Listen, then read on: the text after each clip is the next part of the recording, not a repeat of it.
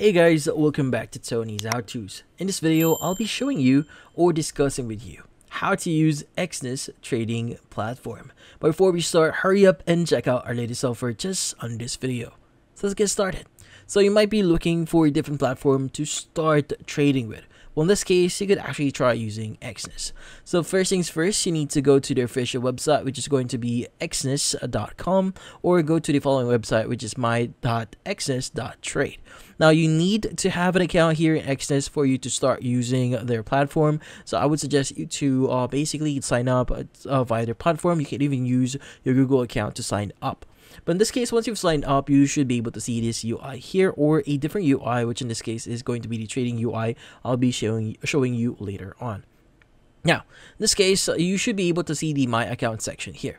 Now, for Exness, the great thing about their platform is you could actually try using or try trading via a demo account. So you have a real account here, which is the actual account you have, which in this case, actual money that would actually contain your account here. But you also have demo here, which is by terms is going to be using play money. But you could try using their platform here to try just basically practice trading here. In this case, you could either choose real demo here and just click on trade here for you to actually start trading with. Now, also, if you want to challenge yourself, you could even click on the set balance here and specify how much you want to have on your demo account. Again, the demo account only contains demo money. It's not actual money that you could actually withdraw. Now, in this case, once you've chosen your specific account here, you'll be able to start trading.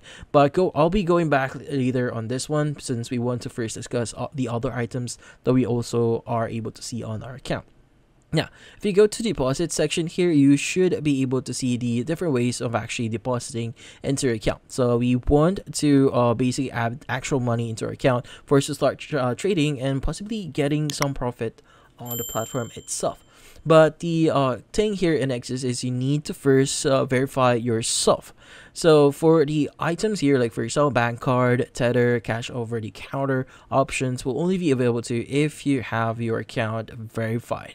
Now, to do that, usually there's going to be a pop-up here that says, hello, fill in your account details to make your first deposit. Typically, you just need to click on complete profile here and just follow the steps on basically adding basically confirming your profile here. In this case, you just need to add your profile information. You might need to provide some IDs just to verify your identity. So in this case, just click on complete now and just follow the steps for you to do that. Now, also the available deposit options here would actually depend on your current location. Like for example, if you're in the Philippines, it's going to give you an option to have a way to deposit via Gcash, which is a e-wallet that is available locally. Now, if you go to the withdraw section here, this is where you, from the name itself, you'll be able to withdraw money out of your account. In this case, you again, depending on where you're currently located, the options or the withdrawal options here would actually depend on where you're currently located. Again, there's Gcash, Neteller, online bank transfer, PayMaya, and a lot more. Now, when we go to the transaction history here, this one actually contains all the transaction histories that you have.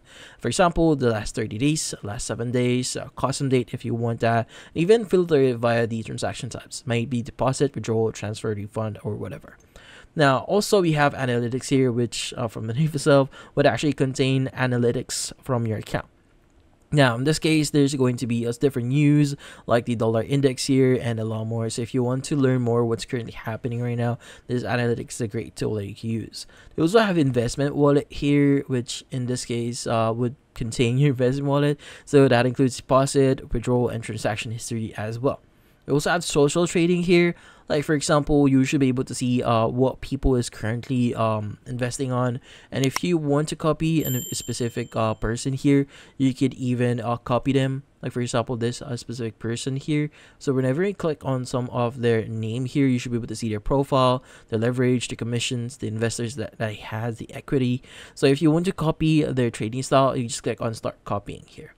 Now, we also have performance here, which includes the summary, history of orders, excess benefits, and also the charts. So it doesn't, since our account is fairly new, it doesn't contain much on the information here. But as long as you start using the platform itself, it's going to auto fill itself, and you should be able to see your performance on the platform. Now, also you have settings if you want to verify yourself, and for example, complete your details, even go to security, add, like for example, change your password, add a two-step verification as well, and take trading terminals, trading conditions, and virtual private server if you want to have those. Now, in this case, we want to now start trading. Now, for us to start trading, we just need to go to my accounts here. And from here, we need to set either real or demo account. But for this one, we'll be using a demo account. Now from here, let's go and click on trade. Now in this case, we'll be using the Exness terminal here. And from here, you should be able to see the Exness web terminal. Now in this case, this is what it's going to first look like. So at first, it might get you overwhelmed, but we'll be dissecting each of this one. Now in this case, the first thing that you see here in the center is going to be the graph. As you can see, the default graph that you have here is kind of confusing because of the other platforms that are using a different one. So to change this, I would recommend you to click on the top left here. You should be able to see the candles icon here. And from here, go ahead and choose the candles option. As you can see, you should be able to see if a specific crypto here is on a downtrend or uptrend. You should be able to see it immediately. Now from here, as you can see, there's going to be different tabs that you could also switch to, and in this case, it's a great way for you to basically keep tabs on different prices, what's currently happening right now, especially if you're watching different crypto for what is currently happening. So it's a great way for you to track them. In this case, if you want to add another crypto, you just click on the plus button here and choose whatever. So for example, we have Apple. You can go and choose that, and you should be able to see the current trend for Apple. Now, let's go ahead and go back to BTC here. So the left panel, you should be able to see different tools that you can use. Like for example, if you want to use a cross, dot, arrow, or razor for your pointer here, you can even add the trend line, ray, info line, extended line, and even the other options here like fib replacement, and even the XABCD pattern, and a lot more. You can even add like emoticons here if you want to make things a lot funner for you. Even add like text itself if you want to as well. So yeah, so that's how you add different tools. So obviously there's going to be different things that they do. So if you want to learn more, you could actually visit their website and visit their help center to learn more about this one. But for now, we'll be just discussing the general information about these tools. Now in this case, again, there's going to be different functionalities for these tools here. Also, we have the tab panel here. We have the 1 minute option here, so you should be able to see the current what's currently happening on your graph here. So for example, if you switch this 5 minutes, what's currently happening within the 5 minutes. If you change this to 30 minutes, is the whole view of the 30 minutes of time span here. Yeah, you can even add indicators if you want to, and even change save the indicators as template, and a lot more. Now also, if you want to start buying crypto, you can just click on either sell or buy here. Now, if you want to sell, or maybe if you want to buy something, just click on buy here, and from here just want to indicate how many lots that you want to buy. Like for example, I want to buy 0.01 lots here, or 0.01 lots here. You can even change this to either currency or units, so it depends on how you want to actually buy something. So in this case, once you've done that, you can just click on confirm by 0.01 lots. In this case, it's going to click on it. As you can see, it's going to say position open. Now in this case, it's going to actually place an order here, which in this case, whenever it actually reaches a specific price here, your account here will be able to buy BTC. Now, if you want to sell something, you can just click on sell here, and again, you need to indicate what you want, how you want to buy. So it's either in lots, currency, or units. So in this case, if you want to sell 0.01 BTC here, just click on confirm sell for 0.01 lots. In this case, it's going to again add that into your open section here.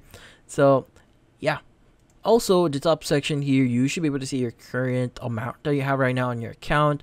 So if you also want to add reminders like price alerts here, you could basically click on new alert here, and whenever something or a specific cryptocurrency actually reaches a specific price, it's going to remind you that hey, the BTC just reached this price here. So you could basically start trading anytime as long as you get that notification.